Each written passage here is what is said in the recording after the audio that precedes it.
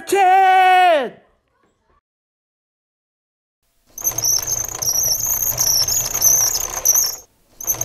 Halt! Whoa! A British soldier? Wasn't expecting to see you out here. What are you doing? I am guarding this valley of the Appalachian Mountains. This mountain range has been declared a proclamation line by King George III. Wait. What proclamation? How do you not know? As part of the 1763 treaty, we have lines that American colonists cannot cross, and this is one of them. Why? Why? For your safety.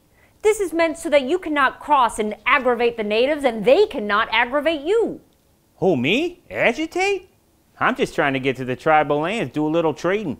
I got a whole wagon of stuff. Oh, you're a trader? Well, why didn't you say so? Do you have one of the few licenses that has been granted? No. Well, then it is no-go for you, sir. Well, what if I wanted to head over there and grab a piece of land, you know, start up a farm? I'm Farmer Ted, by the way. A farmer, not a trader, I see. Well, the tilling of land beyond this point, forbidden.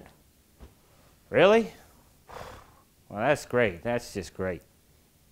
You know what, Mr. Soldier Guy, now that I think about it, I was over there yesterday and I think I left my sweater over there. So I'll just run over there and look for it and I'll come right back, all right?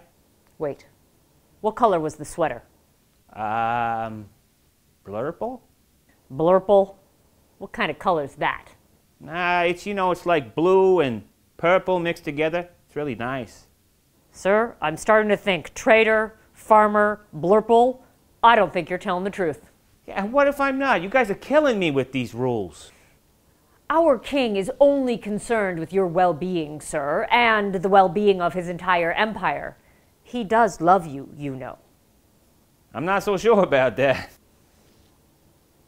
I'm not so sure he loves you either. Otherwise, he wouldn't make you sit out in the middle of the woods guarding imaginary lines we colonists can't cross.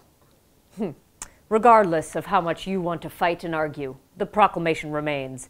I suggest you scurry on home, back to your wheat fields. Hey, look over there! It's a bunch of French people! The French have retreated, sir. That's not going to work. All right, you win this round. But I'm going to make a proclamation myself. I proclaim you, sir, to be a turkey. You have vexed me very deeply. I'm going to head off, but you best keep guarding this line, though. I might come back. And if you're not here, I'm going to go through and do all kinds of stuff. Good luck to you, sir. I'll see you tomorrow. Travel safe.